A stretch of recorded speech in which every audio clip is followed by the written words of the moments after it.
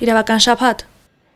Ինչ խնդիրներ է լուծվում ապօրինի հարստացման քրեականացման նախագծով եւ ինչ է սպասվում այս ինստիտուտի դաշտում հայտնված պաշտոնյաներին։ Նոր նախագիծ 2 միլիոն դրամից բարձր արժեքով գործարքները բարձրաստիճան պաշտոնյաները կկատարեն միայն անկանխիկ ճանապարհով։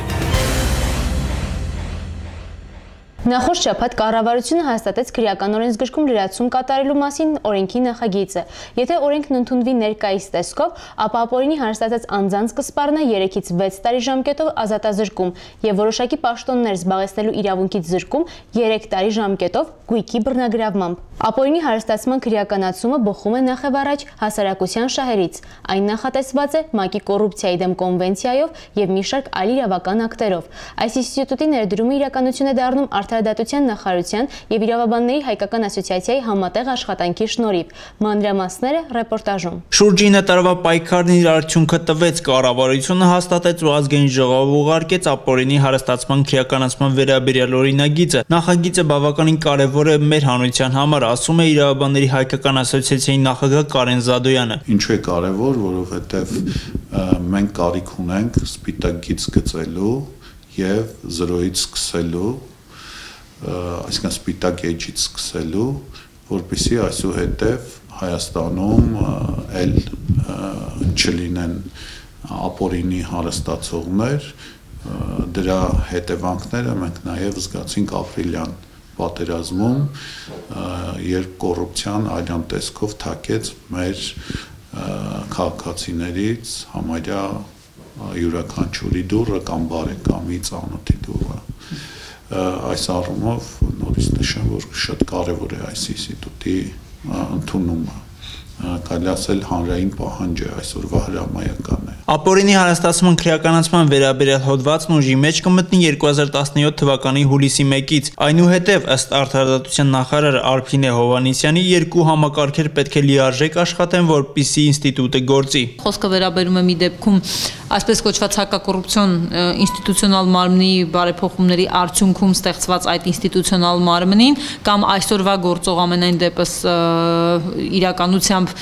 բարձրաստիճան պաշտոնատար անձանց էթիկայի հանձնաժողովին իր հայտարարագրման համակարգով եւ այդ հայտարարագրման համակարգում արկա թերությունների եւ բացերի շտկումներով ու վերացմամբ, որը հնարավորություն կտա հստակ պարզել եւ հնարավորինս նվազագույնի հասցնել ռիսկերը հայտարարագրման համակարգում եւ ցույց տալ, թե ինչ օրինական եկամուտ ունի պաշտոնատար անձը։ Սա մի համակարգ, որը պիտի բարեփոխվի եւ ցույց տա, եւ երկրորդ համակարգը բուն կիրառողը պիտի լինի համապատասխան իրավապահ համակարգը, համակարգի մարմինը, տվյալ դեպքում հատուկ քննչական ծառայությունը։ Կարեն Զադոյանը կողմ է, որ Հայաստանում ստեղծվի անկախ հակակոռուպցիոն մարմին կրթական, կանխարգելիչ եւ նախաքննական գործառույթներով, իսկ վատագույն դեպքում անկախ մարմին կրթական ու կանխարգելիչ ֆունկցիաներով, ինչին հակված են արտահայտության նախարարությունում։ Երբ օրենքն ուժի մեջ մտնի, յուրօրինակ համաներում է հայտարարվելու մինչ այս ապօրինի հարստացած պաշտոնյաներին, բայց սա դեռ չի նշանակում, թե նրանք ազատվում են պատասխանատվությունից։ Բայց այստեղ շատ կարևոր երկրորդ հանգամանքը կա,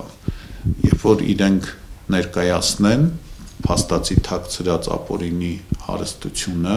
պետք է հասկանան, որ իրենք այլևս իրավունք չունեն, բարոյական իրավունք չունեն պաշտոնավարել Հայաստանում եւ իրենք պետք է լքեն իրենց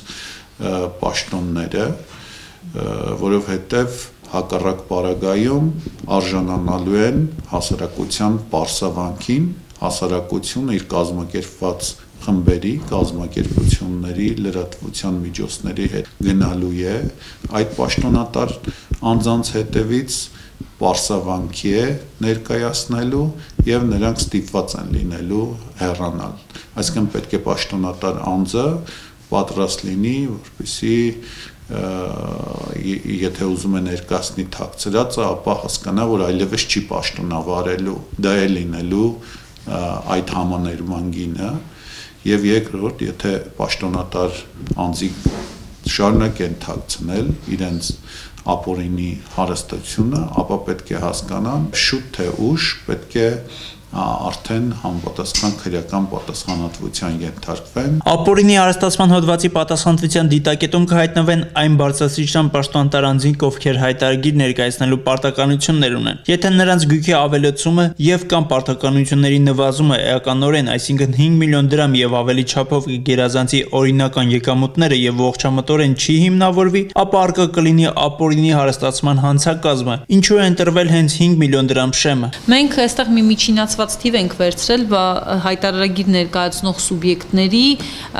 ուրեմն աշխատավարձերի միջինն ենք անել։ Մեզ համար կարևոր է հետևյալը, որ կոռուպցիայի դեմ պայքարը չպիտի փոշիանա, միջոցները չպիտի վատնվեն, ավելի փոքր վտանգավորության աստիճան ունեցող թույլ տվեք ասել հանցագործությունների համար։ Հակադարձելը շատ հեշտ է, արդյոք սա փոքր է, արդյոք սրանով չպիտի զբաղվի, արդյոք սա կոռումպացված չէ, արդյոք եւ այլն, կարելի անընդհատ բերել հակափաստարկներ, բայց փաստը հետեւյալն է, երբ որ դու հայտարարագրման համակարգը կունենաս իդեալական վիճակում, երբ որ հայտարարագրման համակարգում չեն լինի թերություններ եւ հնարավոր բացեր, որոնք թույլ կտան որոշակի եկամուտներ, կամ գույք չհայտարարագրել եւ արդյունքում այդ 5 միլիոնի շեմը միշտ պահել օրինական վիճակում, ապա որպես պետություն ռեսուրս վատնել մի բանի վրա, որը արդյունքում կարող է հանգեցնել ոչնչի, մենք կարծում ենք ճիշտ չէ։ Նախագիծը հսկայական կանխարգելիչ նշանակություն ունի, շեշտում է արտադրության նախարարը, հակադարձելով այն կանխատեսումներին, թե ապօրինի հարստացման քրեականացման ինստիտուտը կարող է միայն թղթի վրա մնալ։ Ես լավատես եմ եւ ես կարծում եմ, որ այս գործիքակազմը որպես հետևանքային հանցակազմ հսկայական դեր ու նշանակություն է ունենալու իր հետ որպես հետևանք, արդեն ինքը հետևանքային հանցակազմ լինելով, որպես հետևանք բերելով շատ ավելի բարևարք վիճակ, քան ակնկալվում էր, քան կարող էր այսօր լինել։ Եվ մի փաստարկ կամ հակափաստարկ կամ ռետորական հարցեր ես եմ ուզում հնչեցնել։ Այդ դեպքում ինչ են առաջարկում ընդդիմախոսները։ Չքրեականացնել։